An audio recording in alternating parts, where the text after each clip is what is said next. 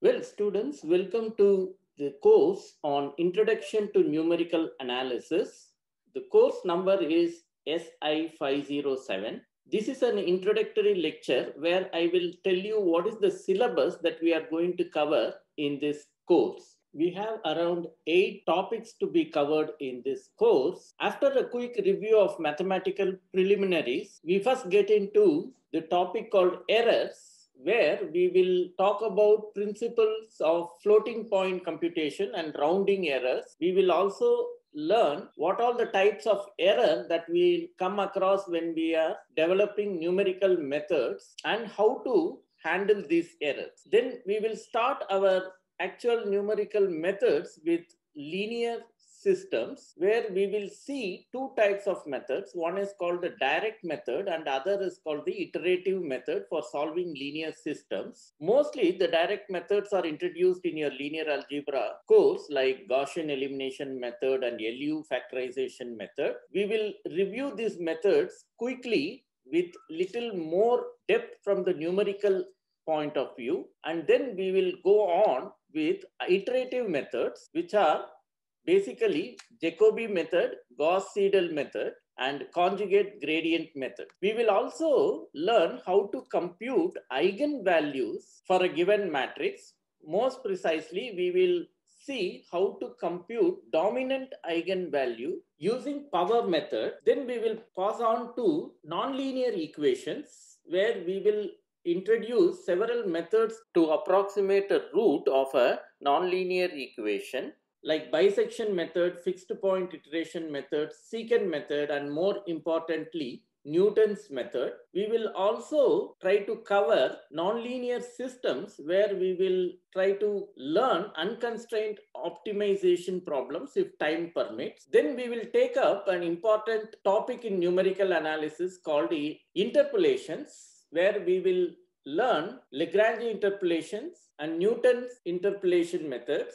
We will also see the piecewise version of these interpolations, and finally we will also cover a more advanced method called spline methods, in which we will in particular cover only cubic splines.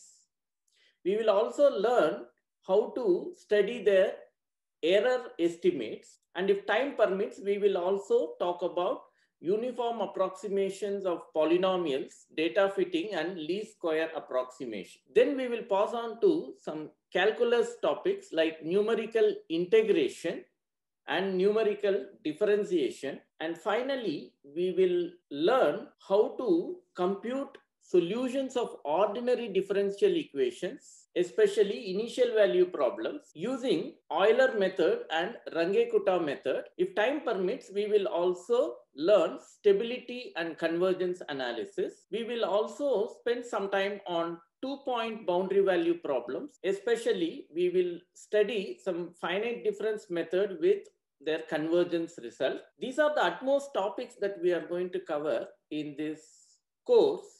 At the end of this course, I hope the students will be familiar with developing numerical methods that can be implemented on a computer. And also, I hope that the students will learn and have some experience on how to do error analysis of these methods. Although implementation of these methods play an important role in the subject, because of the time constraints, we will not be concentrating on implementation part. It's only the development of the methods and their analysis will be covered in this course. As far as the references are concerned, well, we have our own study material. I and my colleague, Professor Shivaji Ganesh, have developed this material. I'll be providing this material to students time to time as and when I cover the topics.